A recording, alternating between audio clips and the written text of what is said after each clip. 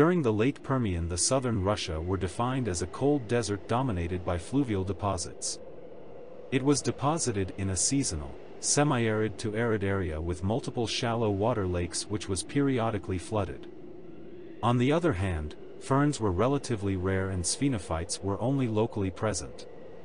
There are also hygrophite and halophyte plants in coastal areas as well as conifers that are more resistant to drought and higher altitudes.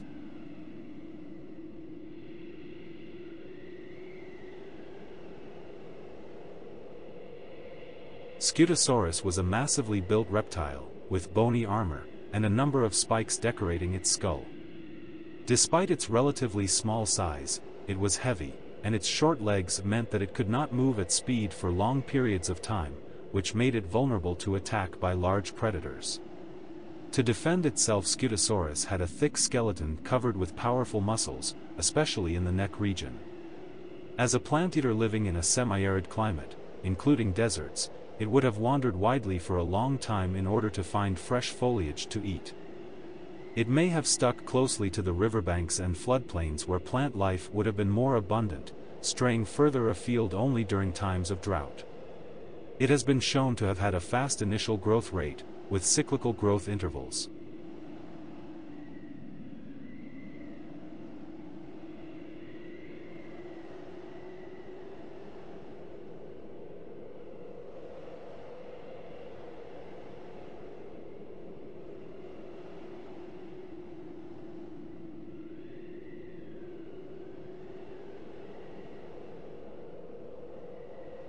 Proburnetia had bizarre bumps and protrusions on its skull. It has a 20 cm skull, and a total length up to 2 meters.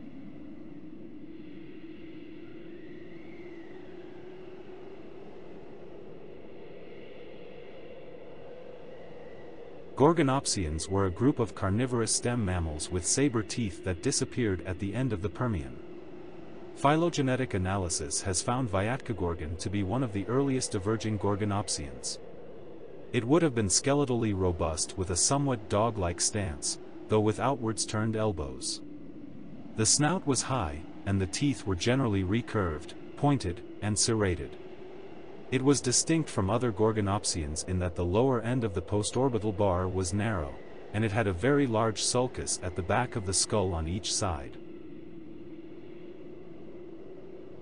Like most other Gorgonopsians, Inostrancevia had a particularly large jaw opening angle, which would have allowed to deliver fatal bites. These features make it one of the most specialized apex predators tetrapods of the Paleozoic. It is the combination of the teeth and skull mounted on a powerful body that may have been the key to defeating the armor of such prey.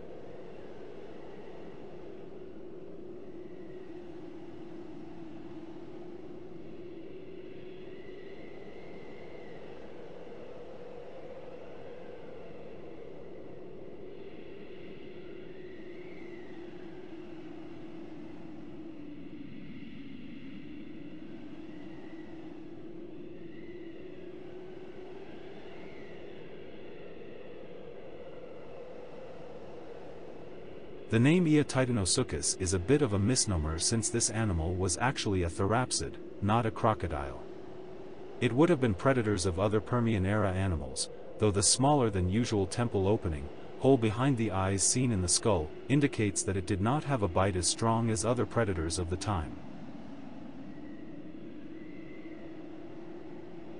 It has been suggested that Estemmenosuchus had a fairly constant internal temperature. Its large size and compact build gave a small surface-to-volume ratio and suggests it would not gain temperature quickly.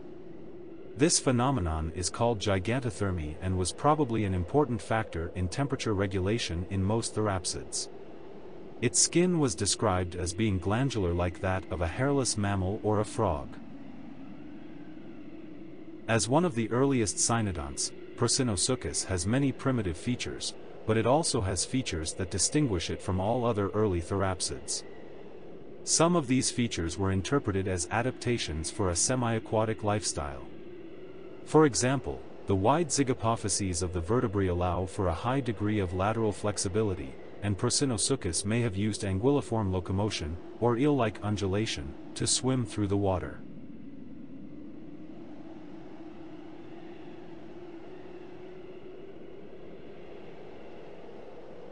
Dvinia was a small omnivore possessing a large temporal opening typical of advanced therapsids, with a thin postorbital bar separating the eye from the muscle attachment. As a cynodont, it was closely related to mammals.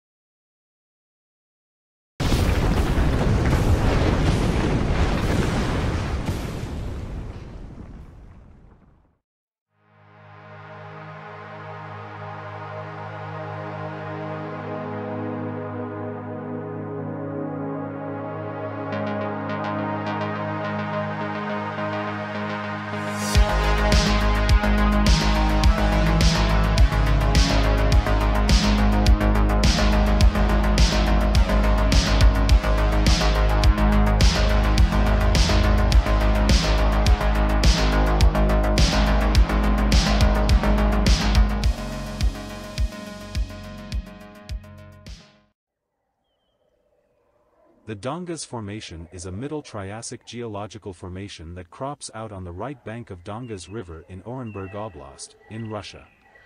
It is a nature monument. A natural monument is a natural feature of outstanding or unique value because of its inherent rarity or quality.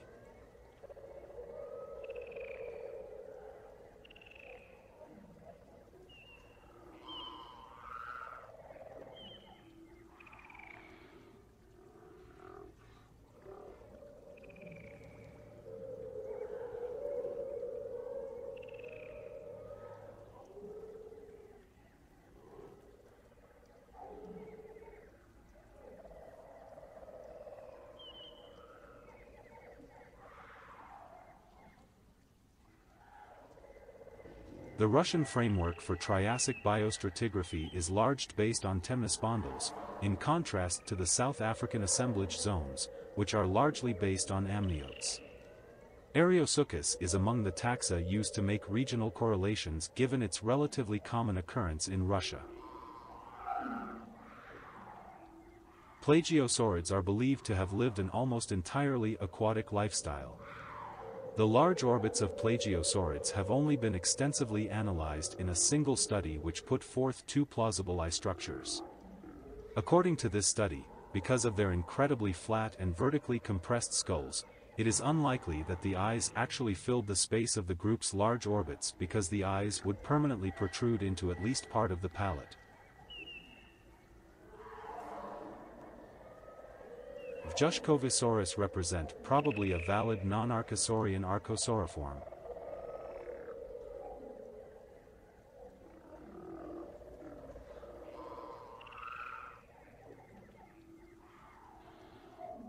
Sarmatosuchus is another extinct genus of archosauriform reptile found in sediments of Middle Triassic age and known from the single species Sarmatosuchus achavi.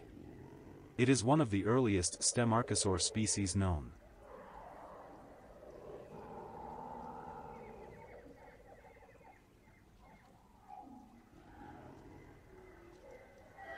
Jushatyria was reassigned as an indeterminate archosaur on the basis of the presence of an antorbital fossa on the lateral surface of the maxilla.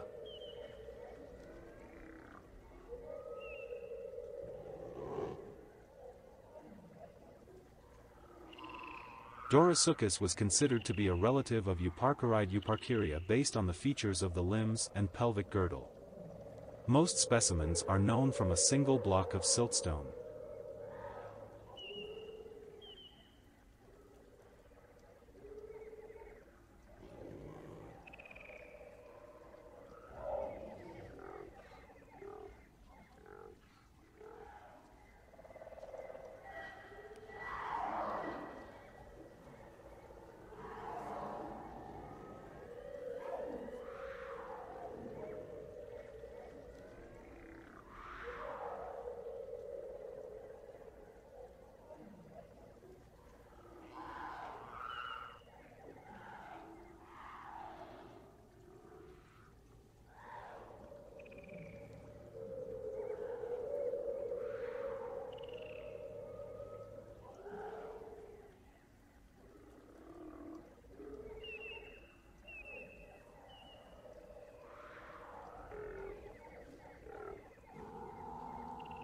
Nothogomphodon was unusual among therocephalians for its sectorial dentition, a feature it shared with cynodonts and which would have allowed it to shear meat more effectively.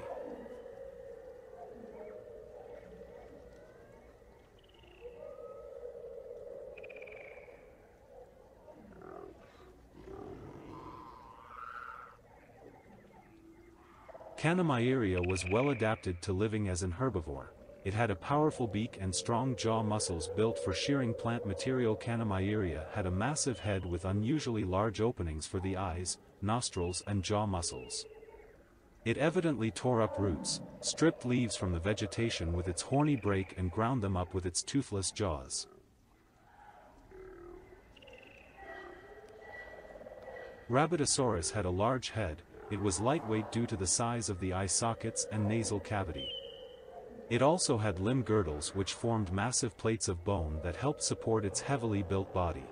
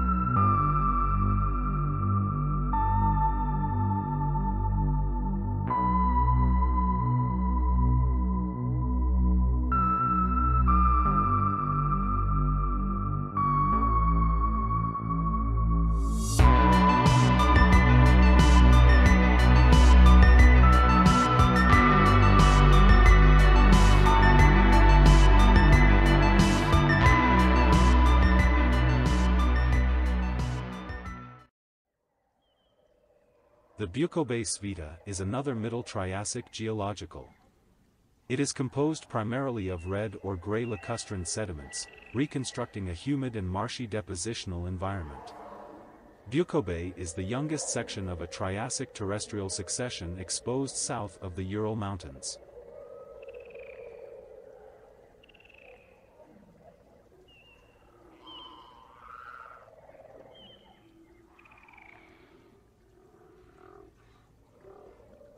Cyclotosaurus are thought to have been semi-aquatic carnivores, though feeding strategies likely differed between species.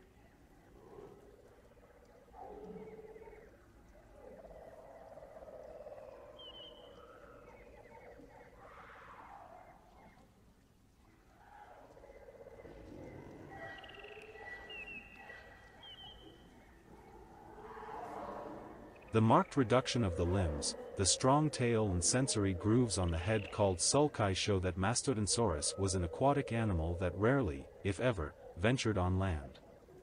Mastodonsaurus may have been completely unable to leave the water, as large quantities of bones have been found that suggest individuals died en masse when pools dried up during times of drought.